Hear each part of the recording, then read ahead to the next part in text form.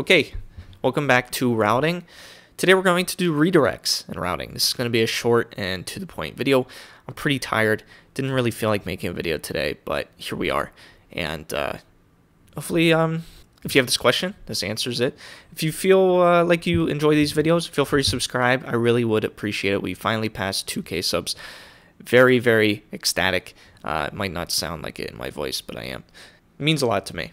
And like I said, today we're going to do redirects. What's a good example of a redirect in our case? Yeah, I could make a component and have the routing just be, nothing and go to the home page, but that's no fun. I want, if they just go to the basic URL, I want them to be rerouted to the home page. So how do I go about doing that? It's a good question.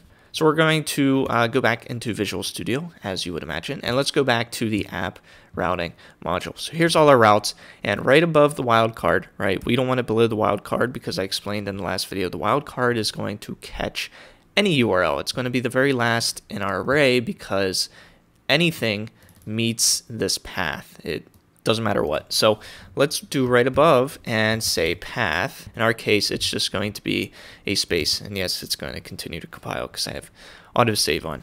And the next item in this object that we're going to put is redirect to. And here it's going to be a string. So we're going to redirect to /home. It's going to tack this on our URL instead of this path right here. And then lastly, we have to give it a path match. And there's two options for this. There's full, and then there's prefix. We'll look at each, and for now, I'm just going to put full. So as long as the URL path is this, it will redirect to home. And we need a comma right here. That should compile. Looks like it did. So let's go back to the app. And now if I change the path to just a slash or just like this, right, because it's just nothing, it's going to redirect us. You probably saw it up at the top to the home page. So that's fine and dandy. Let's make another path and let's redirect to home as well. But I'm going to make the path a little bit different so we can show the prefix path match. So this path is going to be just the letter K. And we're saying redirect to the same as before, /home. So it's going to redirect to the home page. And then path match, instead of full, we're going to set to prefix. So what this is saying is, as long as the URL, and I need to put a comma here, as long as the URL has a K and then slash, it could be slash whatever, it'll still redirect to the home. Unlike the full, it has to match this exactly. So now, if I go to /K/dog,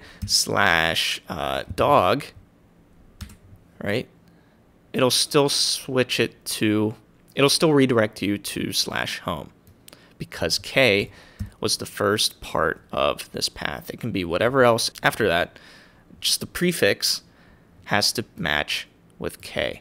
Now if I change that to full, we'll see the difference here. Let it recompile.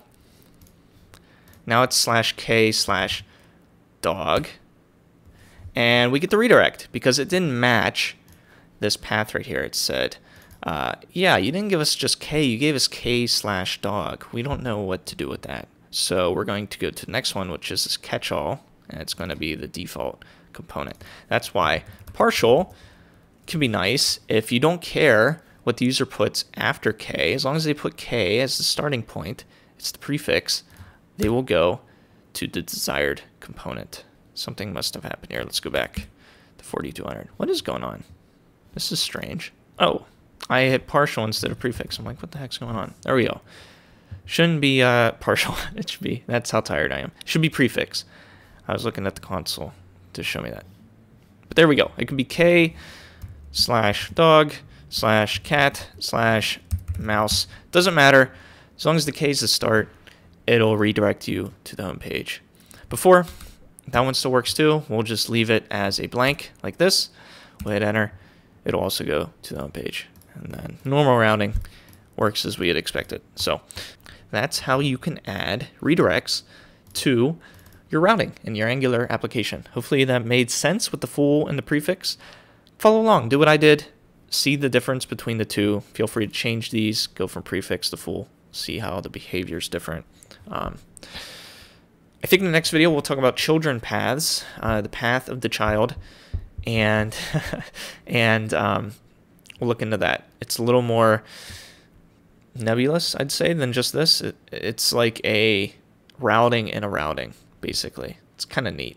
So feel free to subscribe just to watch that, and stay tuned. And yeah, hope to see you in that video.